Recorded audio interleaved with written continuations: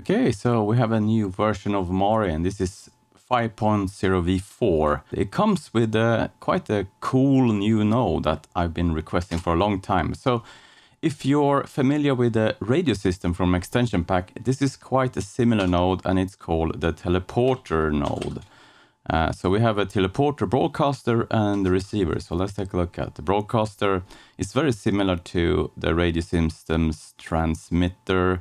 Let's see, teleport, receiver. So why do we get these nodes? So this is the native teleporter nodes and receiver nodes now from Foundry. And it comes with a few more additions that the radio system couldn't achieve. So for example, if I here take a like a tileable texture or something, I just wanna take this cloud here. I wanna have a tile extended, and I wanna hook this up here to my broadcaster here.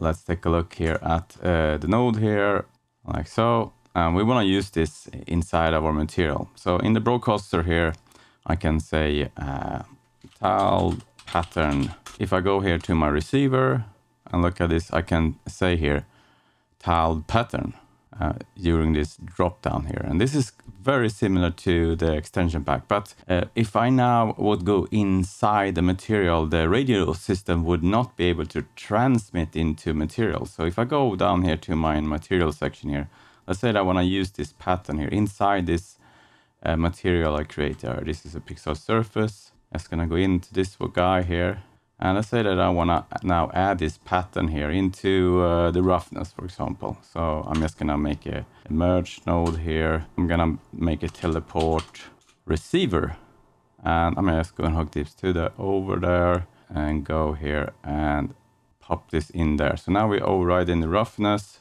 The radio system I could not get the broadcast, anything broadcasted outside of the group, and essentially material is a group, so it could only broadcast within the same level. So if I now hook this up here and say my tile pattern, let's go back and look at the shader. Let's see here, I want to look at my shader. The beauty of this, you can see here, I can now actually also access something that you can't do in the extension pack radio system.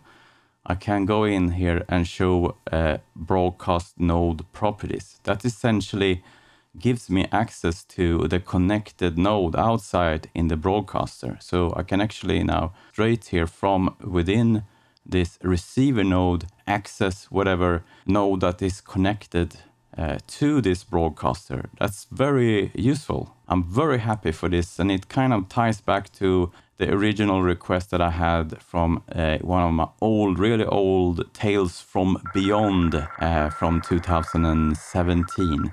This is when I first requested to Foundry to actually create this radio system, and now we actually have it natively.